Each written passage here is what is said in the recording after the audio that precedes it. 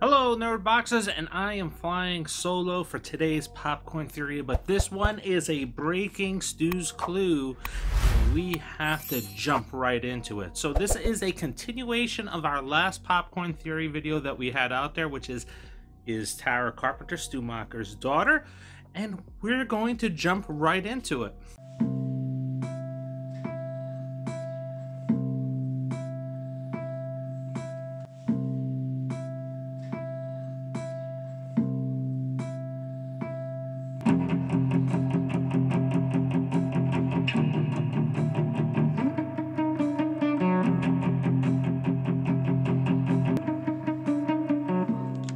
Alright, everybody take a quick mental note of what we're going to talk about first.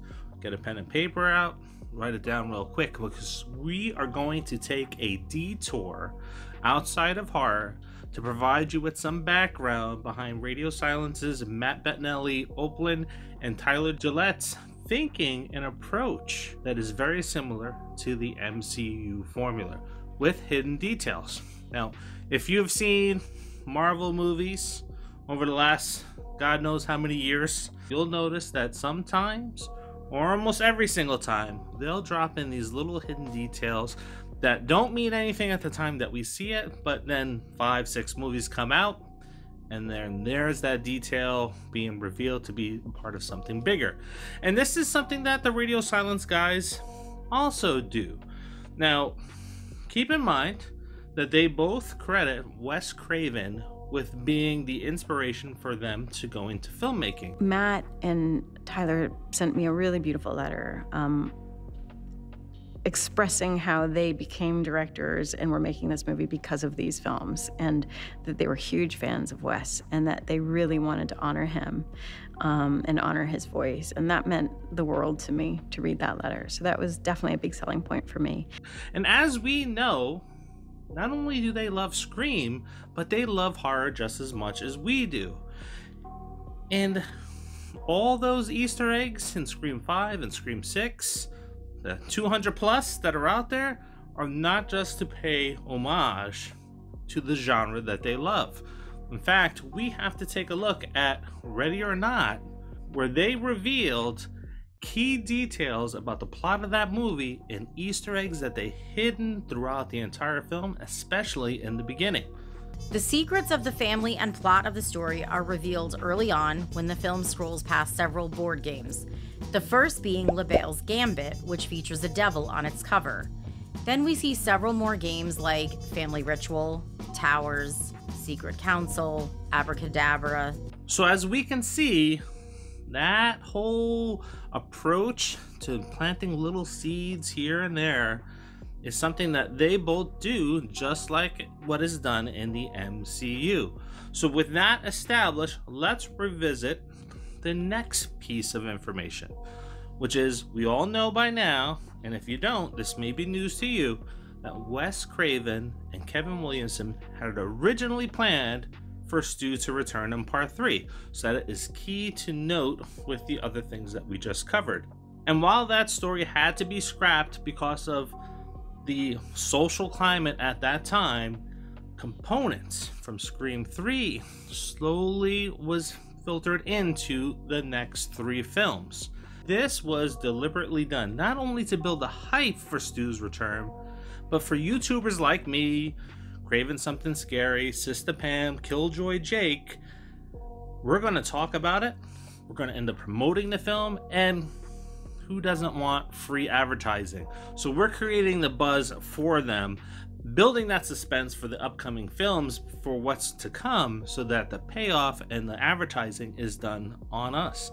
Now, in our last theory, we talked about a story detail that was pulled from Scream 5 because it would have became too obvious in where we were going, and that is Tara having her father's necklace in place of the inhaler, and that is what is the driving force to bring her back to the Macher house. I left a message for Mom. I told her where we're going. You good back there? Where is it? Where's what? On my inhaler. I usually keep an extra one. Should we go back? Whoa, okay. I vote for Not going back to the murder hospital? Do you want to stop at a pharmacy? I need a prescription, but I left an extra one at Amber's. Her house is on the way. And in our last story, we kind of talked about how Stu can be related to Tara and how that necklace could play a key component into it.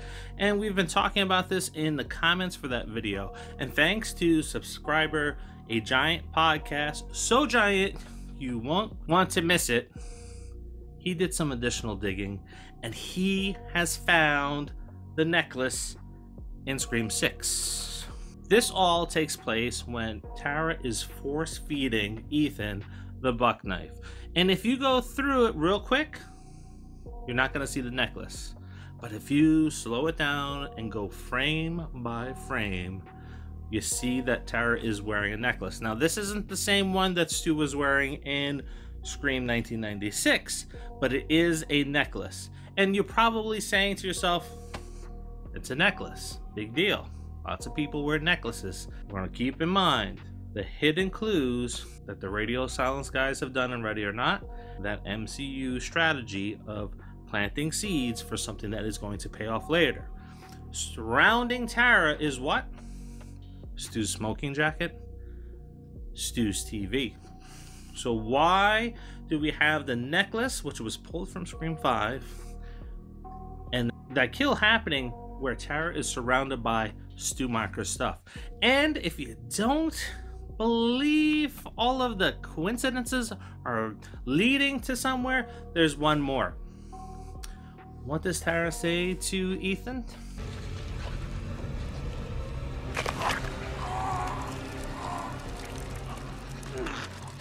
I'm dying a fucking virgin. What does Stu say to Sydney? That's right. You gave it up. Now you're no longer a virgin. That virgin. Now you gotta die. Those are the rules. So there you have it, folks.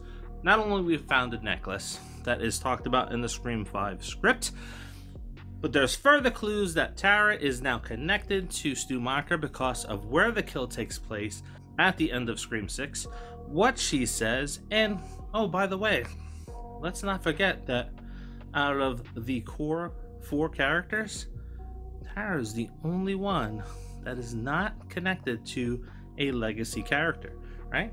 Sam's connected to Billy, Mindy and Chad are connected to Randy, and that leaves Tara to be connected to who? Stu. So let me know what you think about this latest detail that is discovered. Drop it in the comments. If you have not seen the original video, go and check it out so that you know what we're talking about. And if you're still on the edge and you haven't seen some of the other videos about how Stu could have survived the TV falling on him or all the other clues that are leading up to Scream 7, go take a look at Stu's clues. Type Stu into the search box and you'll see all the Stu videos with all the evidence showing that he is alive. Now before you go, please drop a like on this video. Please drop a comment. Let's continue the discussion in the comments. Whether you think he's alive or not, if you're on the Stu train or not, that's fine. Drop it in the comments. Don't forget to subscribe. And until the next Popcorn Theory,